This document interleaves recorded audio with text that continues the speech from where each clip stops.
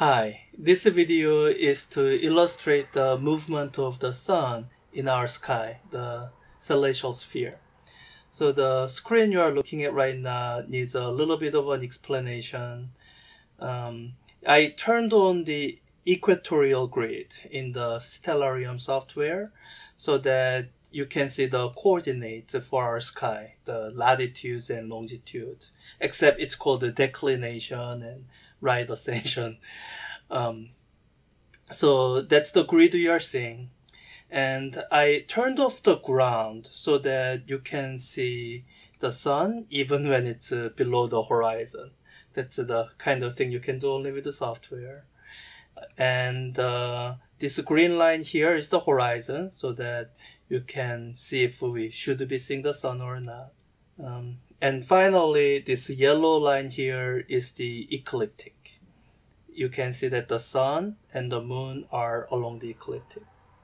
And as you might have guessed, this is super zoomed out. So you have to imagine these grids being on a sphere. This is the north celestial pole. This is the south celestial pole. What you normally see in the sky would look more like this, but I didn't want to move the camera around. I think that would be too dizzy and even more confusing. So I'll choose this zoom level, which shows the north and south celestial poles. So I think you can kind of imagine what it would look like without the distortion. Okay, so let's look at the sun through one day. So I picked the day of the winter solstice. Midday, not that that's all that meaningful. I mainly wanted to look at the time and the sunset. So I'm going to let the simulation run, look at this for about 24-hour period, observe where the sun sets, and then we'll go from there. Okay, running the simulation now.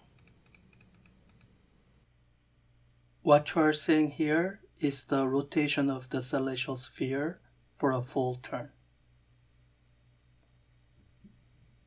So that's one full day, and you can see where the sun sets between west and south cardinal points, and where the sun is along the ecliptic does not change all that much over one day.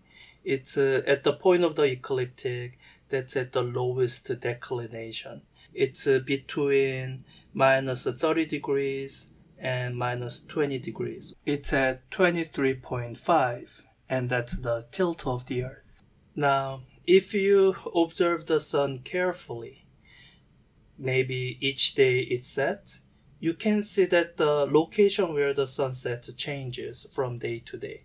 So on winter solstice, the sun sets at the southernmost part of the western horizon.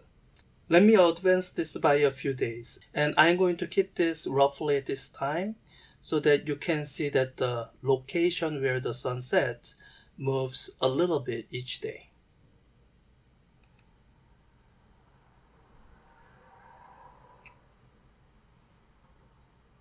It doesn't move very quickly, so let me advance the days a bit more quickly.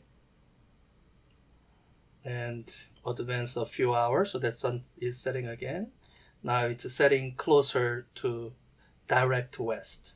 In fact, on spring equinox, March 21st, the sun would set directly to the west. So let me set the time to midday again and let the simulation run for another 24 hours or so. By the way, I'm ignoring the whole daylight saving time and the 1 hour jumps that we'll get from that. I'm just ignoring that.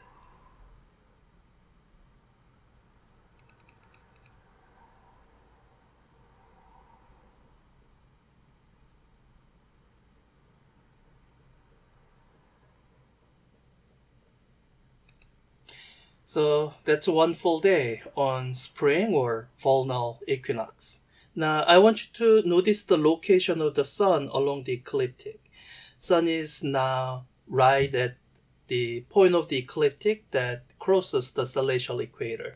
It's at the declination of 0 degrees. Okay, let's keep moving.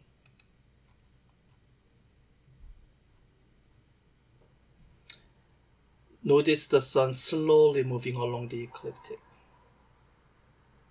Let me advance a few hours. And this is the summer solstice.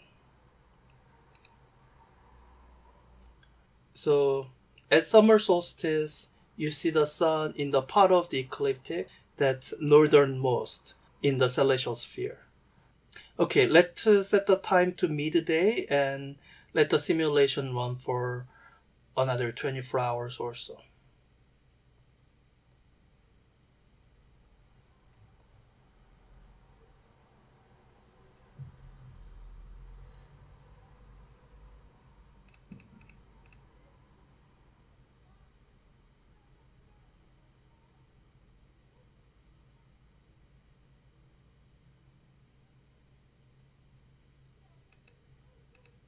So on summer solstice, you see the sun setting in the northernmost part of the horizon. Okay, let's keep going. So as we go past the summer solstice, you see the sun move along the ecliptic in such a way that if you look at the position where the sun is setting, it's now moving southward. So that by the time of the autumn, fall equinox, it'll be setting directly to the west.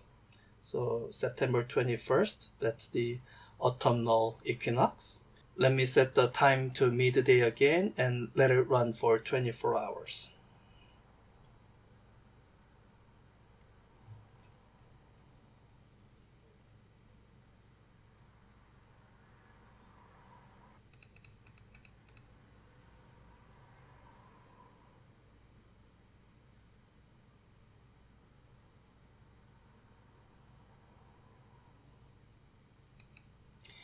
So the remaining quarter of the year will bring us back to the winter solstice.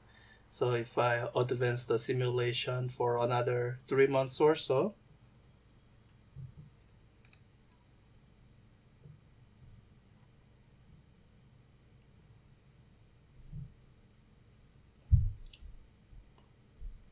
on summer solstice, if you look at the location where the sun sets, it'll once again set at the southernmost part of the horizon. I hope this helps you visualize the movement of the sun in our sky or celestial sphere. This is how some of the world's oldest calendars were developed. By noticing this periodic movement of the sun, the ancient cultures were able to devise the 365-day solar calendars. And this is the motivation for some of the ancient astronomy. Thank you.